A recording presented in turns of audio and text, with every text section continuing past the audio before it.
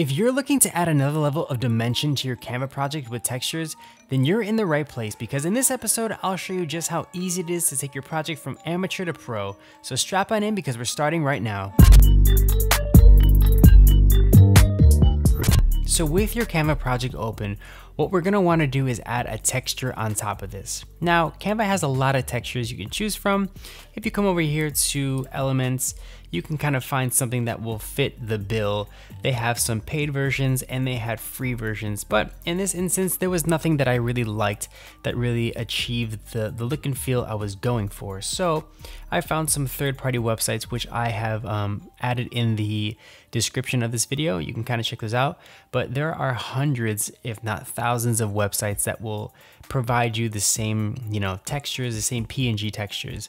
And when I say PNG textures, I mean transparent textures. So like in Photoshop, we have blending modes. You can achieve a really cool look and feel with the blending mode inside of Photoshop. But unfortunately, Canva doesn't have that option. So what we're gonna do is kind of fake it. So I have chosen a texture that I want to use to kind of make this grasshopper poster feel a little bit more grungy, a little bit more organic. So I'm gonna come over here to upload. And then from here, click on upload device, and then I have it saved to my desktop. It's called texture PNG.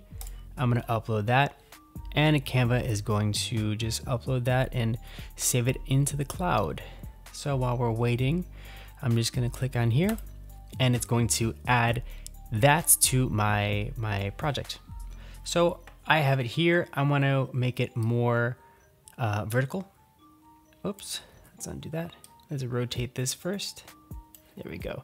And then we're just going to grab this point here and then just extend it out here at the bottom as well. And then just kind of adjust and adjust.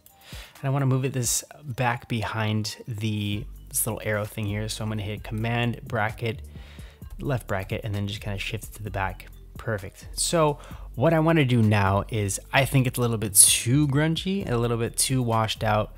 We're going to, I guess, subdue it a little bit. So come over here to your transparency, and then you're just gonna kind of finagle with it.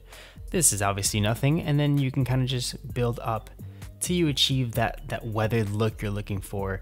Obviously 100 is too much, but if that's the look you're going for, then hey, by all means, go for it. And I'm just going to kind of just remove that washed outness, and I'm going to drop it down a little bit to, let's say 65%. And with that, I am happy.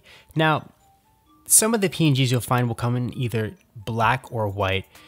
It just kind of depends on, the look you're going for. If you want something a little bit more dirty, then you would go with a more, you would go with a black PNG to add that grunginess to it. You can still achieve it with the white, but the white just kind of achieves a more washed out effect. You can kind of bring out, I guess, a more dirty feel if you go to adjustments.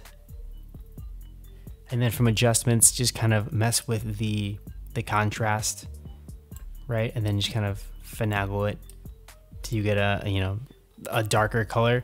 It doesn't work for all of the PNGs that you're gonna be downloading that are free, but just kind of search for something that works for you and works for your project, so you kind of get the look and feel you want. Like I said before, adding textured overlays to your project can really take it to the next level.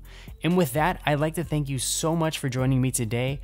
I hope this tutorial helps you on your next project, and if you have any additional questions or need any additional assistance, please feel free to comment down below. And while you're at it, like and subscribe, as that helps me to create more content like this. So thank you again for joining me, and I hope to see you in the next episode of Under Budget Marketing Design.